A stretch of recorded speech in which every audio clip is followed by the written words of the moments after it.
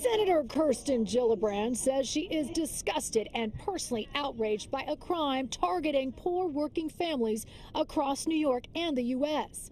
Gillibrand is now introducing federal legislation called the SNAP Theft Protection Act that would allow states to reimburse victims who've been robbed of money from their SNAP benefit cards. It's outrageous, but that's what criminal networks do. They don't care how vulnerable their target is. It's called skimming. Scanners skim EBT cards that hold SNAP benefits information by secretly installing a device on ATM readers. With that information, they then drain accounts. It happened to 40-year-old Elisa Minton from the Rockaways. Almost $400 gone. Money she uses to help support herself and her 6 children. How much money was left? For me spending, it was $360. From left, it was zero. It was nothing. Pix 11 News first exposed the scam with Assemblymember Khalil Anderson of Far Rockaway, Queens, Tuesday.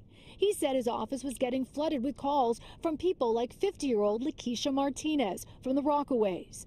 $900 was stolen from her EBT card. It's hard to look your grandchildren in the face and be like, there's no money to feed you. Not only is it Grinch stealing Christmas, but it's stealing people's food stamps, and it needs to be held accountable. Anderson says the state agency in charge is OTDA, the Office of Temporary and Disability Assistance. The OTDA commissioner tells Pix 11 News, quote, the Supplemental Nutrition Assistance Program is a crucial lifeline to more than 2.8 million New Yorkers.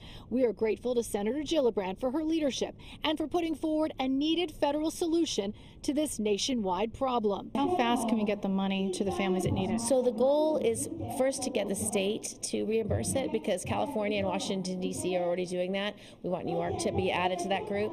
And then I'm trying to change the law so the federal government can actually fill back up the SNAP cards. And Gillibrand says she's going to try to push this legislation through quickly. If you think you've been victimized, reach out to the authorities. Also, you can reach out to Gillibrand's office. We'll have that information at Monica Morales TV on Facebook, Instagram, or Twitter. We're live in Lower Manhattan. Monica Morales, Pix 11 News.